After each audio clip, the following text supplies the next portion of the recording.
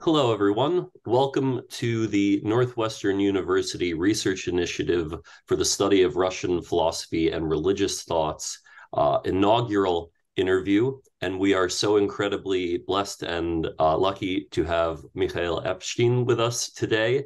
And we're going to be discussing his new book, The Russian Anti-World. Good morning. How are you? Good morning. Thank you. How are you? Very well, thank you. And I'm so excited to be speaking to you. I've been poring over your book for the past, since it came out in February, and it's just a really wonderful tome, and I'm really looking forward to speaking to you about it this morning. Thank you. Thank you. I'm looking forward to our discussion. Excellent. And so by way of introduction, Mikhail Epstein is a cultural and literary scholar who currently holds the position of Samuel Chandler Dobbs Professor of Cultural Theory and Russian Literature at Emory University. He moved from the USSR to the United States in 1990, and from 1990 to 1991, he was a fellow at the Woodrow Wilson International Center for Scholars and the Kennan Institute for Advanced Russian Studies in Washington, D.C. He has been teaching at Emory since 1991. From 2012 to 2015, he served as professor and founding director of the Center for Humanities Innovation at Durham University in the United Kingdom.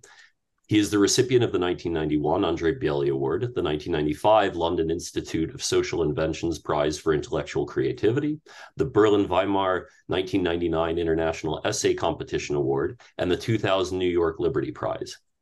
He is also on the advisory board for the Northwestern University Research Initiative for the Study of Russian Philosophy and Religious Thought. Mikhail's research interests include new directions in humanities, contemporary philosophy and religion, particularly the philosophy of culture and language, the poetics and history of Russian literature, postmodernism, and the evolution of language. He has authored 40 books and more than 800 articles, numerous of which have been translated into at least 26 languages. His latest books includes Ideas Against Idiocracy, Non-Marxist Thought of the Late Soviet Period, The Phoenix of Russian Philosophy, The Russian Thought of the Late Soviet Period, 1953 to 1991, A Philosophy of the Possible, Modalities in Thought and Culture, The Irony of the Ideal, Paradoxes of Russian Literature, and the Transformative Humanities, a Manifesto.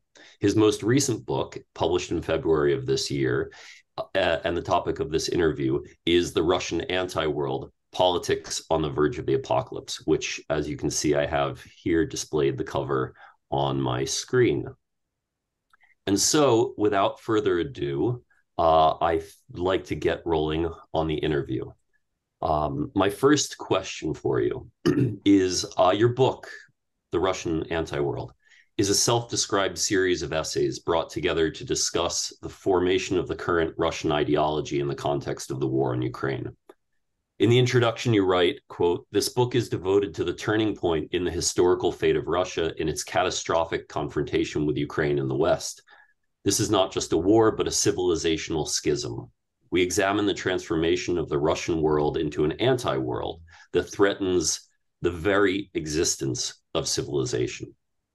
Could you elaborate for us on what exactly defines the anti-world, the value of understanding Putin's Russia in this context, as opposed to just the Russian world, which we so frequently hear about from both politicians and scholars? Could you give us a little bit more on that, please? Mm-hmm. Thank you for your very kind introduction. Russian anti-world is evidently a reference to the concept of Russian world, which justifies the current war of against the West, against the Western world, and as I believe against civilization, including the civilizational heritage of Russia itself.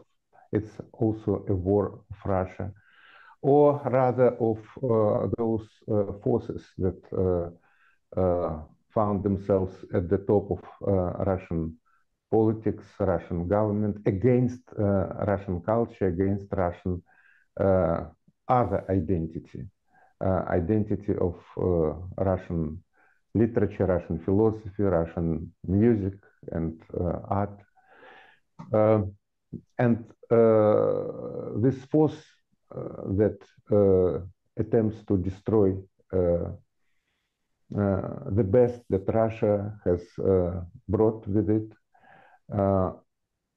I call it anti-world. And it is easy to understand that the concept of Russian world, as it is advanced and implemented by contemporary Russian authorities, doesn't have anything of ideology or religious or social justification that previous Russian ideologies contained in justification of their opposition to the surrounding world.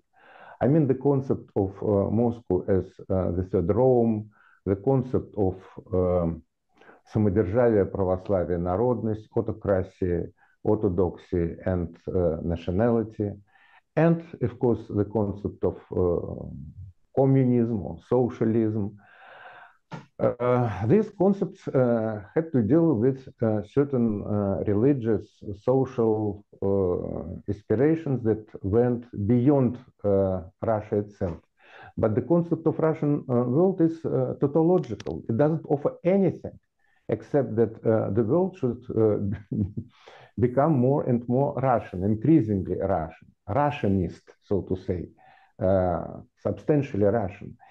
And this is the slogan like the apple should be an apple or a spade should be a spade, you know, nothing else.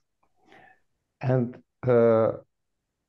this, of course, makes this concept especially dangerous for the fabric of civilization, because it doesn't even pretend to relate to some general ideas concerning humanity or religion or social order, except for national or ethnic identity. And of course, this also indicates the emptiness and weakness of this concept, because it has nothing to offer to the world, even in those perverse and distorted forms as Marxism, Leninism, Stalinism, communism attempted to offer. Wonderful, thank you. And it's really fascinating that you trace this concept of nothingness back, and I believe you use the term a rotating zero to describe it, and you trace it back through to Chizdayev and the discussion of the kind of atopic nothingness of Russia from even then. Is this something that we can even trace further back? I think you speak of Ivan Grozny to a certain extent, but is this a seed that's been germinating, or is this something that's been accelerated in recent times? You see, I attempt to connect it to nomadic psychology or nomadic metaphysics. In one of my previous books, in Russian it was called Новое сектантство, New Sectarianism, and in English translation of 2002, in brilliant translation of Eve Adler, it is titled Christ in the New Wilderness. There is, this is a description of 17 sects that emerged in the 1970s, 1980s in Russia, and one of them is Red Horde, and metaphysics of this horde. Of course, this is communist or neo-communist transformation of the ideas of nomadic expanse that Russia inherited from its proto-land, proto-motherland, what was negatively in the time of Europeanization of Russia, it was negatively called Tatar-Mongol yoke, but Eurasianists, they believe that it is the true source of Russian civilization, that Russia is a succession of the horde. And the psychology and metaphysics of the horde is pure expense. You know, it is not cultivation of the land. It's not cultivation of anything by way of labor. It is purely special mode of thinking in terms of expanding one's possession over the space. And this is, of course, self expanding zero, so to say, you know, because it doesn't add anything in terms of human labor. Of course, it is a kind of caricature, or it is exaggeration if we look at what Russia historically accomplished. But this is what Eurasianists and Eurasianism as approximation of contemporary Russian ideology of Russian world is about. It's about pure expansion without any other motivation for why we should expand. It is will for expansion.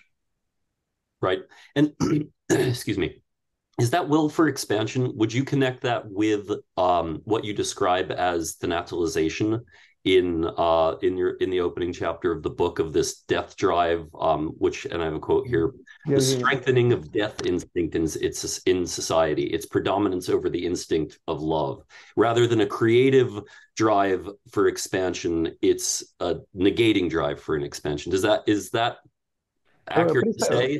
Precisely. And before I go to this question, just to finish with the previous one of the most expressive terms of recent Russian politics is obнуление. That means zerification. How do you translate it? Nullification. It was first advanced and acquired political typicality in connection with nullification of previous Putin's terms in order to give him the right to continue as Russian Führer, as Russian leader for the next 12 years, yes. But it quickly acquired more broad meaning as the new Russian, how to say, political seduction, zerification, nullification of everything that Russia, actually, you see that Russia, when it comes to new territories, it doesn't actually build anything. These territories find themselves in the state of complete disarray, devastation. It is naked land. And of course, this is the triumph of Thanatos, which Freud described as the instinct of death in his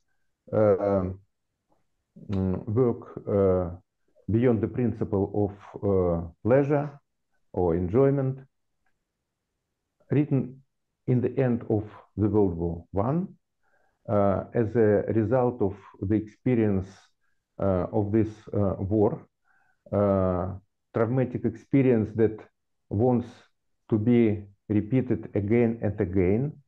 And this is the experience of destruction and self-destruction. It cannot be explained in terms of the pleasure principle. That's how Freud introduced the opposite instinct, opposite drive in his system of human orientation, subconscious orientations. And visually, textually, ideologically, we see that this principle triumphs in contemporary Russian world. If you look, for example, at how the new sacred feast, the Day of Victory, has been celebrated in Russia, especially in the last 10 years, but even previously, Putin established this Day of Victory as the most important Russian celebration. It is actually not a day of victory. It is a day of death. Death for enemies and death or ability to die for Russians themselves. And the illustrations, like, for example, newborns already clothed in khaki kind of wrappings, you know, or boys and girls of 2 or 3 years old already in military uniform, and their carriages, carts in the form of tanks. This instinct of death is educated in youngest Russians from the birth. To be born means to be prepared for death and to exist for the sake of dying. So the death emerges not as the inevitable obstacle to human self-accomplishment as an individual, but as the desired purpose. And to die for what? It is also chthonic instinct, because you die in the womb of your motherland, and women, when asked, why are you so rejoicing at the death of your sons or your husbands? Some of them respond, well, but our motherland, our Russia is expanding.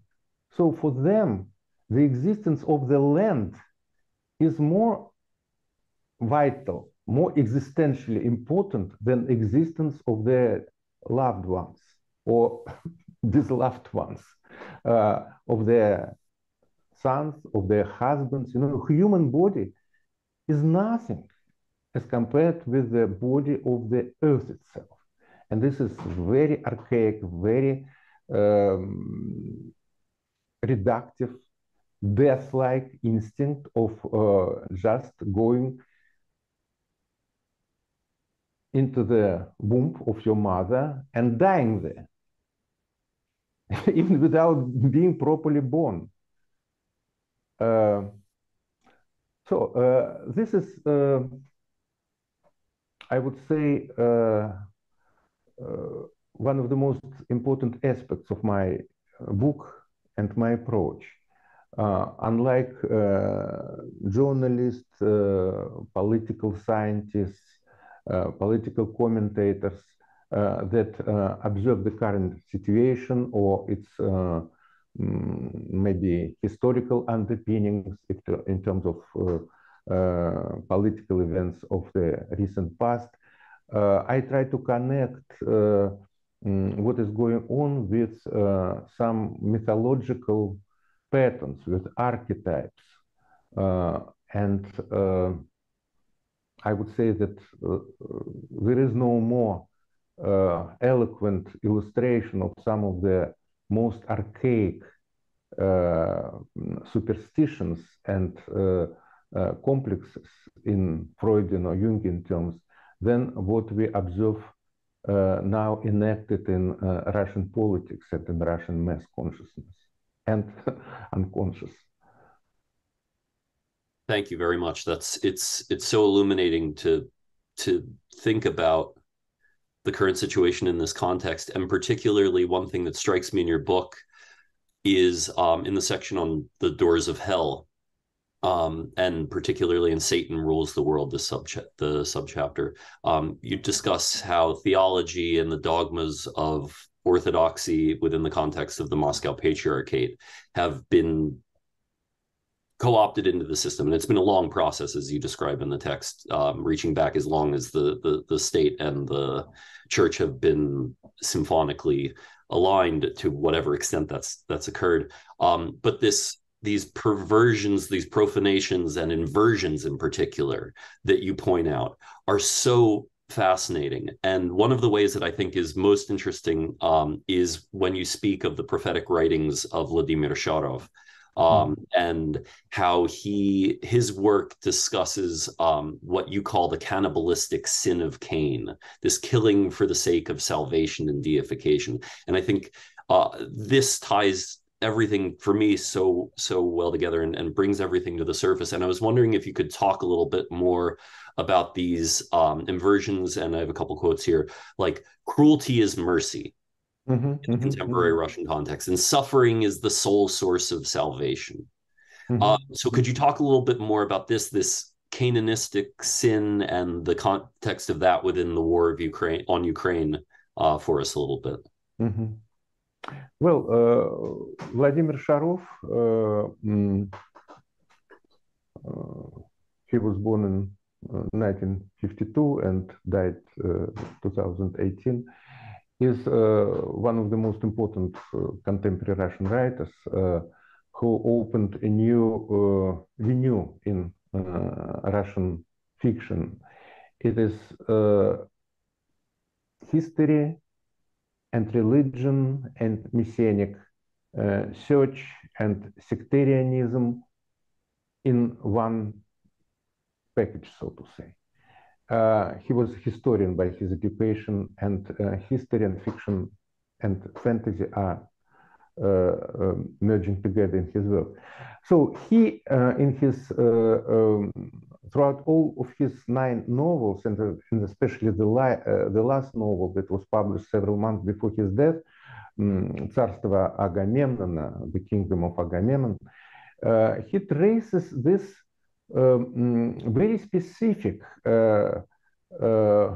Russian religious attitude that explains so much in Russian political history of the 20th century and 21st century as well.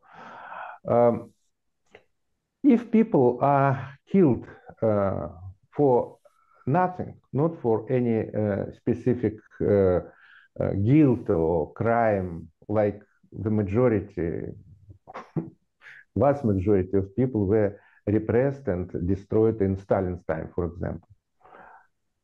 They go directly to the heaven. This is the way to save them.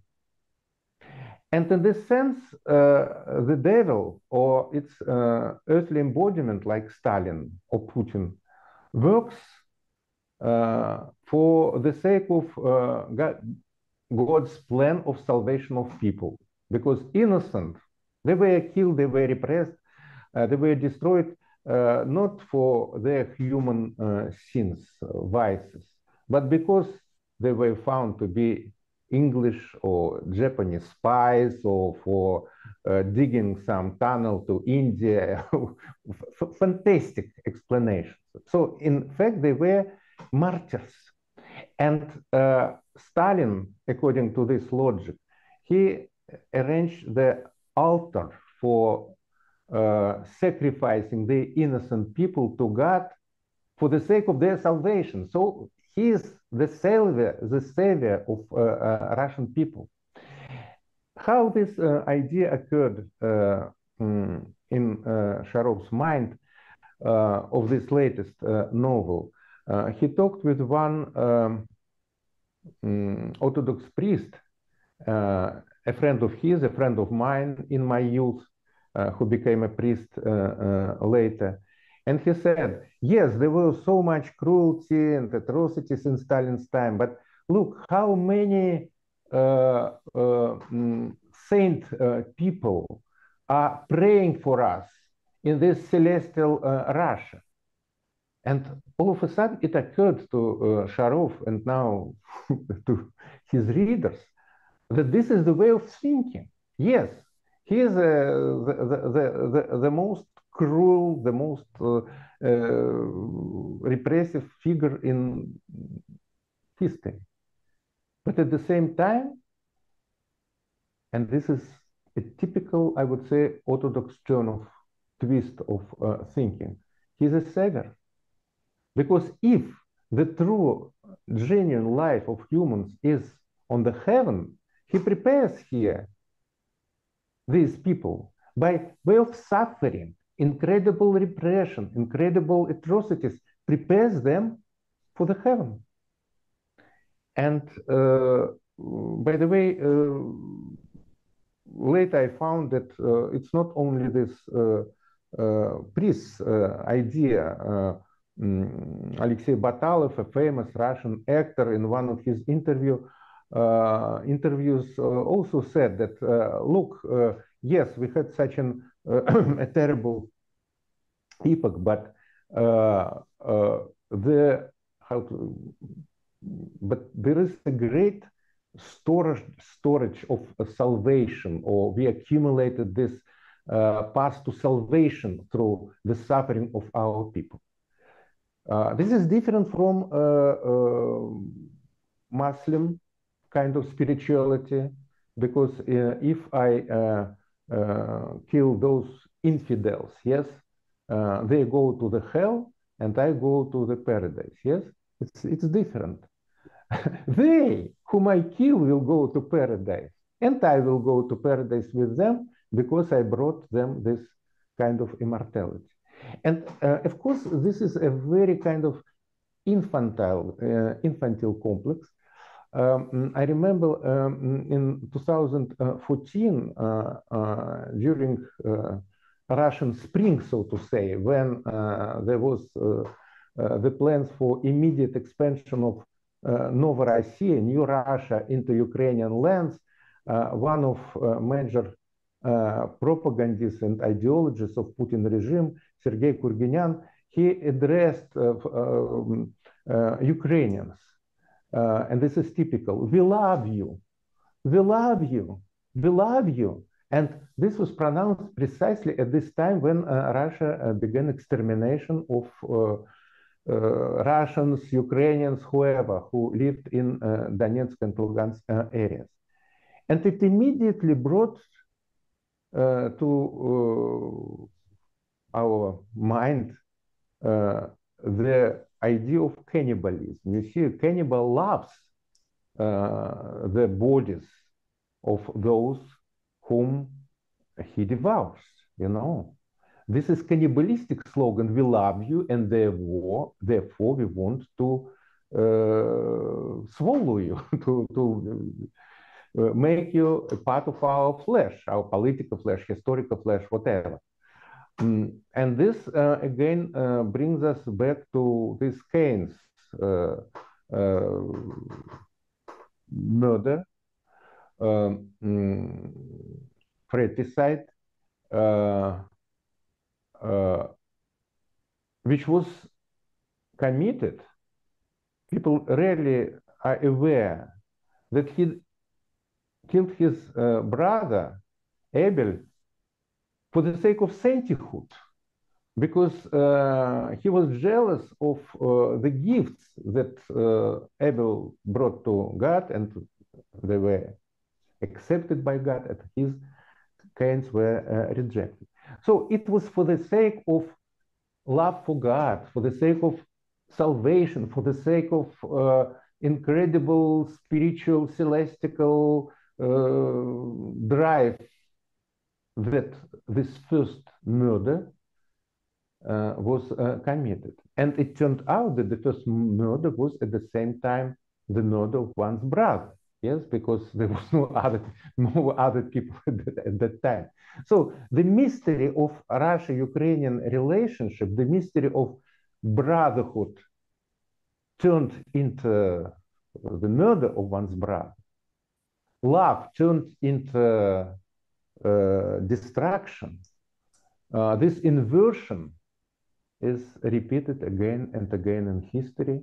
And we observe now again this incredibly clear, incredibly transparent patterns, mysterious, archetypal patterns of history and even prehistory, naked in the politics of today, in newspapers. It's it's incredible, and tracing how this ideological germ blossoms is really fascinating. And I wonder if, I think it's easier to understand how that takes root in a larger context, but thinking about how this comes to dominate the entirety of the Russian cultural landscape seems daunting. But one thing that I was thinking about when I was reading your book, and as a Dostoevsky scholar, this is kind of clearly where my mind wanders to. You have two really incredibly incisive discourses on Dostoevsky, and one is in Bobok, and the other is in Ivan Karamazov's poema, The Grand Inquisitor. And you look at how these two elements seem to have grown into the Russian both mentality in a larger cultural context and in the hierarchy, particularly of the Moscow Patriarchate, and in its connection with the with Putin's government. Could you talk a little bit about how you see, in the same way you see Sharov's prophetic writing, how Dostoevsky's prophetic writing in both Bobok and The Grand Inquisitor have come into being? Could you talk for us? Yes, yes. Thank you for your questions. Really central to the topics that we discussed. When I'm teaching the brothers Karamazov, and this is what I'm teaching almost every year, I draw the attention of students to this fragment of the conversation of the Grand Inquisitor with Christ, which usually drops from their attention. And this is periodization of the future history, the gradation of prediction that we find in Grand Inquisitor's scope of vision of the future. Because we still interpret Dostoevsky in terms of the 20th century and not in terms of the 21st century. And we need to make a step further, and the Grand Inquisitor's monologue allows us to do such a conclusion, because he says, so the logic of his monologue is, why didn't you usurp the power and do the work of history by the force of your divine authority? If you were not to give the freedom to humans and impose the divine justice and equality and so on, it would be much easier. And now people are fighting, people are starving, and this is the result of the gift of freedom that you gave to them. And what will happen next? People, for the sake of satiety, will destroy your churches, will persecute your priests, and will try to erect the Tower of Babel, like in the Old Testament, and they will fail again. And this is very easily interpreted as a communist project, yes, especially if we recall the palace of Soviets, the project that was elaborated by Iafan in the late 1930s, and then it turned into the pool of water, empty pool. And I enjoyed myself swimming in this pool, but it was like Kotlovan, like foundation pit in later in Platon, never finished, and turned into empty space or filled by water, or the grave site in Platon. Yeah? And then what will happen then? This is most important, because the next stage of this prophecy relates to the 21st century. Now people who were disappointed with this atheistic project will come to us. That means to the priests, to the successors of Grand Inquisitor, and will ask us to finish what they, in their atheistic struggle fail to achieve. And we will be persecuted, we will be hiding in our caves, and we will come out, and we will finish what they failed to achieve. That means we will build this this Tower of Babel, and this is not about atheism anymore. It is about theocracy, yes? And we observe this attempt of new attempt of symphony between the state and the church in contemporary Russia. And by the way, the very last, in yesterday news, information about Putin giving Troitsa, Rublev's Trinity, from Tretьяков Gallery to Moscow Patriarchate, and Hermitage giving Alexander Nevsky coffin, again, 1 ton of silver to the church. It's a kind of very fresh confirmation of this prophecy, you know. And for the many people, true believers, this, what is happening now with the Russian church, actually blessing the murder of Ukrainians, devastation of Ukraine, is incredibly painful experience of alienation from the church, because church alienates itself from Christianity. One of the most recent, again, 3 days ago, a priest was excommunicated because he substituted the word peace for the word victory in one of his prayers. You know about this, yes? So peace becomes dangerous word. If you, unlike in Soviet times, if you show the poster peace to the world, you could be jailed, yes? Peace is a provocative, explosive word in today's Russia. So what we see, according to Dostoevsky's prophecy, that the 21st century, with the triumph of the church,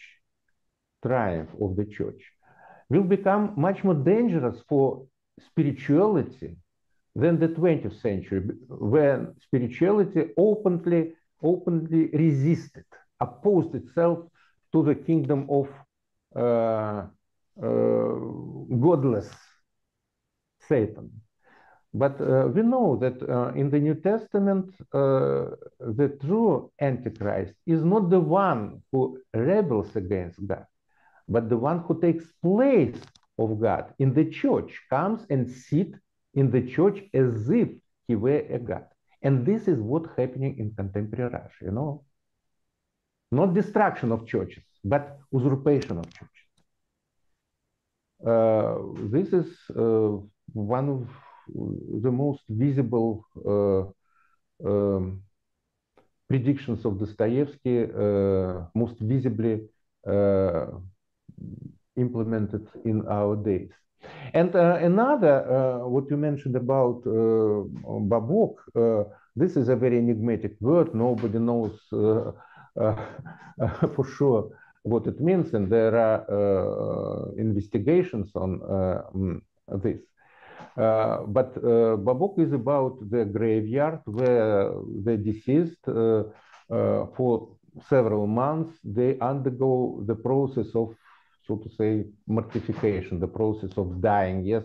So you could still hear their voices, and these are voices of those who are happy to become naked, to overthrow all their civilizational clothes, and to be what they are,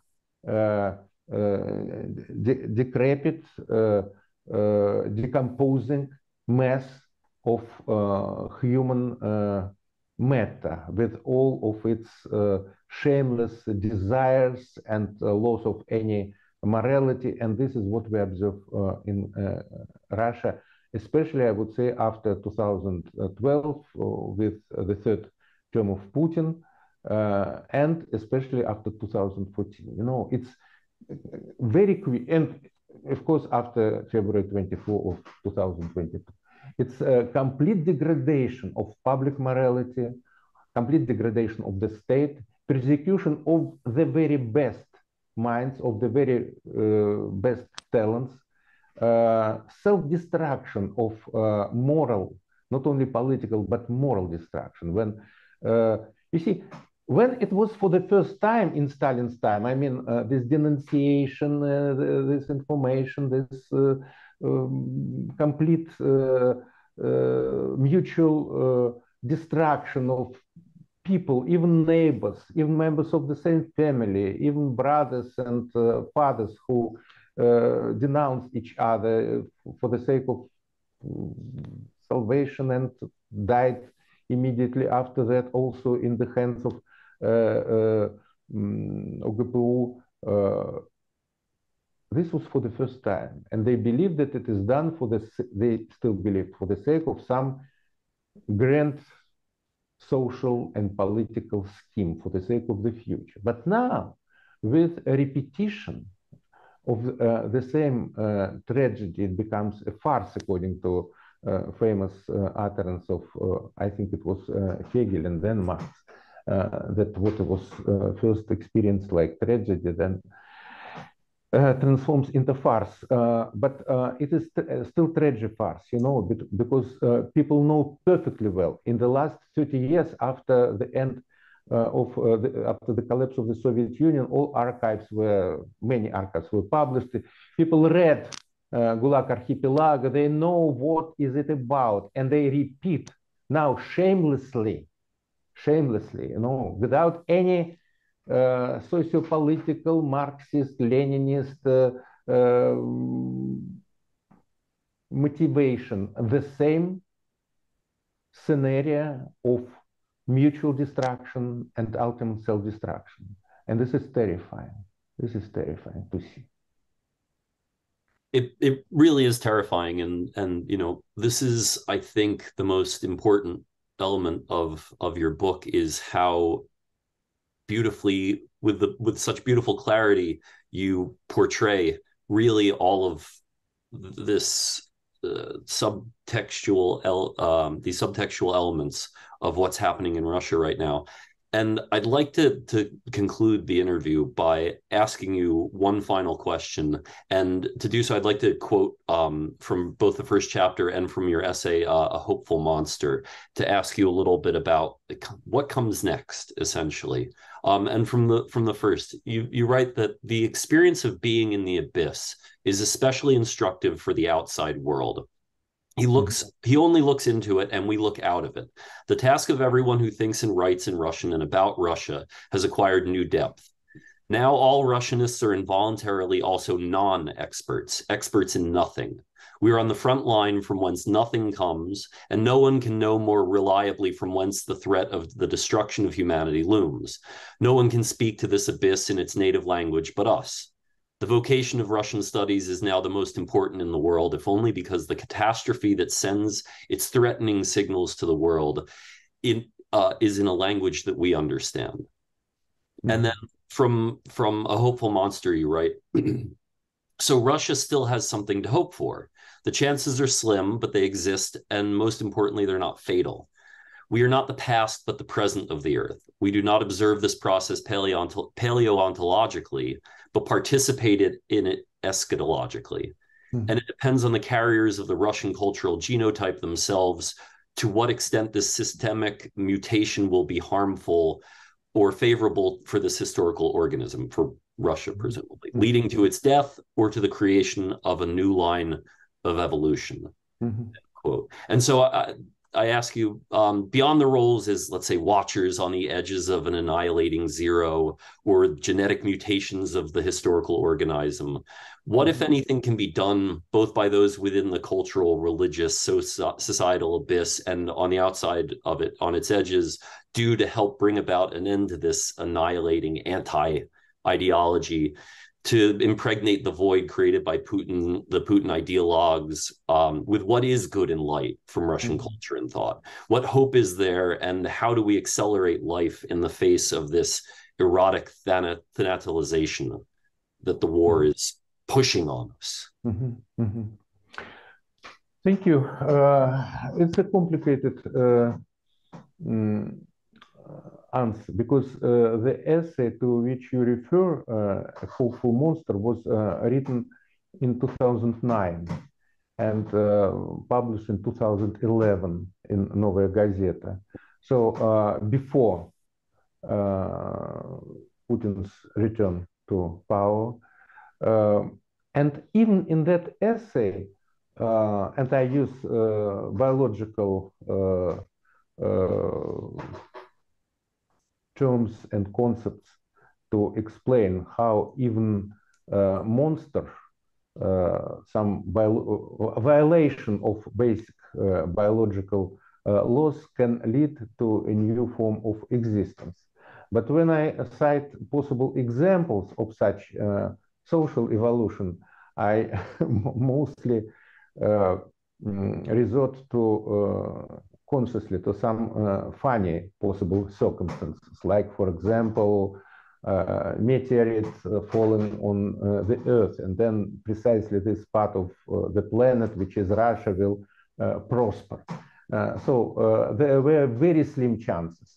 But in the end of this essay, in the new publication, in this book, I make reservation that all chances are gone. So what for we should in the past? So what should we hope for if we can cling to some hope? I think what happened with the Soviet Union can happen with Russia. And I tried to persuade my readers that this would be a good ending of the history of this part of the world in my essay of 1990, which is called On Russias, in plural, On Russias. And there is such a section in the book, including this essay and some such later interviews. So I believed at this time, it was even before the collapse of the Soviet Union, when it occurred to me that when we are talking about the democratic outcome for all Russian reforms in the aftermath of communism, we could think about the initial grounds of Russia, which was actually the variety of princehoods, the variety of different lands which enjoyed their independence, though united by language, by faith. I mean, Kievan, Rus, Novgorod, Rus, Rязань, Chernigov, Smolensk, and other. Moscow didn't exist at that time. It emerged late, and actually it emerged as a political power only within the horde and actually as a successor of the horde. So it's a different line of historical lineage, Moscow and Kiev. And my assumption was that what is called Russian Federation could transform into European Union, in Russian Union. You see, the union of several Russias that would relate to each other approximately like the countries relate in the European Union, maybe even more connected because of the commonness of language and commonness of historic heritage. But I would say, and I argued that Russia, even Russia, not only the Soviet Union, which existed at this time in 1990, but Russia itself, Russian Federation, its size, its expense prevents it from being a communicator to other countries surrounding it. You know, it is not. It is a political entity of a different scale, which has to be somehow disintegrated in order to enter the integrity of the human species, you know. At that time, I thought that it would be a peaceful solution. Now, I don't think that would be quite a peaceful solution, but I hope that this will be the solution, that some disintegrative process within Russia would work. And I mean not only between Muslim population and Orthodox population, but I mean Siberia or Far East or St. Petersburg and surrounding area, which could communicate perfectly well with Scandinavian world, for example.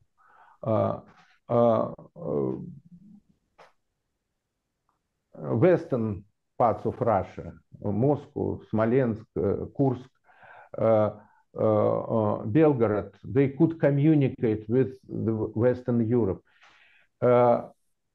It may be a utopia, but I don't think that any other outcome of the current bloody confrontation of Russia with the world have more felicitous conclusion that this disintegration of